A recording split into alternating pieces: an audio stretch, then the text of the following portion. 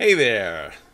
My name is Darryl Woods. I work at Adult Services at Hollywood St. Paul's, and this is 10 Quick Facts about Art.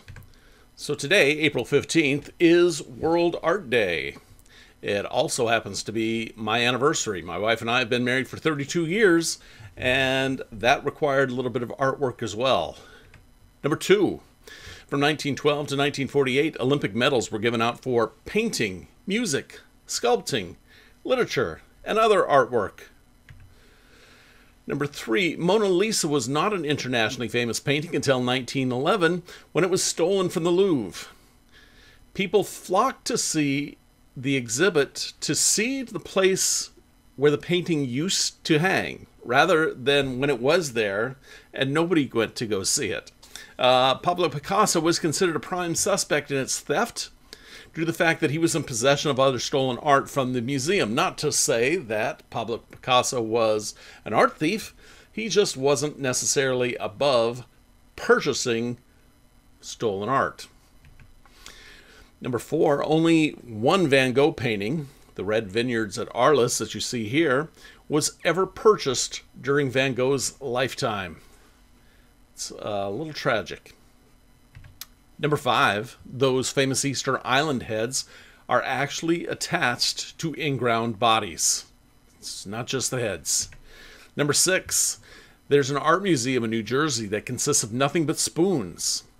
There are over 5,400 of them, but they are rotated so that there are only about 250 of them on display at a given time. Number 7, the world's largest statue is none other than Mount Rushmore. Number 8, Salvador Dali claimed that he was not himself, but his deceased older brother, who was also named Salvador, instead. So apparently, Salvador Dali's older brother died before he was born. And so his parents told him that he was the reincarnation of his brother, his long-dead older brother, and he believed them, that he was not actually himself, but he was indeed his older brother. All right, so this painting here, you used to be able to see Jesus's feet. In 1652, some builders were installing a doorway, and instead of removing the piece to do so, instead they cut right into the painting, removing Jesus's feet. And number 10, contrary to popular belief, Michelangelo did not paint the ceiling of the Sistine Chapel while lying on his back, but by standing upright. And he was 71 years old at the time of doing that. I can only imagine how badly his back must have hurt. So I want to thank Maya, who does such a great job of compiling these pictures and images and creating these slides for us to view. She does a great job. Couldn't do it without her.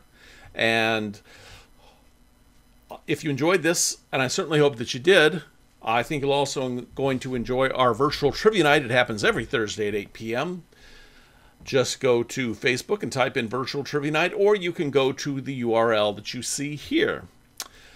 Thank you very much, and until next time, enjoy yourself.